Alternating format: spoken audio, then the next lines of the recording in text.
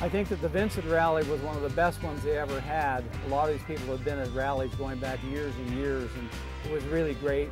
First of all, the area is very, very beautiful. I mean, it's unbelievable to see 70, 80 Vincent motorcycles all together at one time in one place. I mean, that's very rare in the world to see that. What really shines on a Vincent is the engineering. These bikes are engineered bikes. They called themselves an engineering company. And everything on them is overbuilt. They were a very expensive motorcycle, but every component on it was engineered. There wasn't anything left to chance on. There was no cost cutting on them. Phil Vincent wouldn't allow that.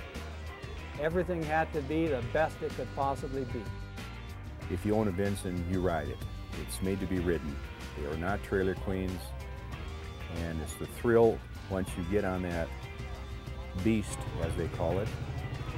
You can hear the throb of the engine, you can hear the mechanics, you can hear the valves. It's so much different than modern bikes.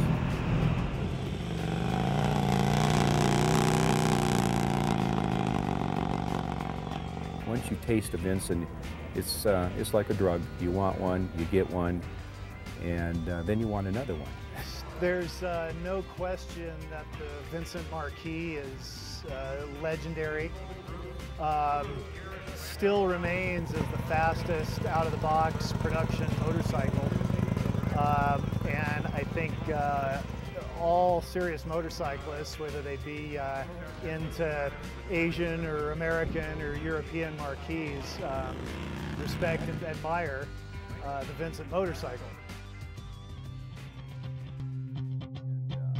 I think we all share the common love for the machine.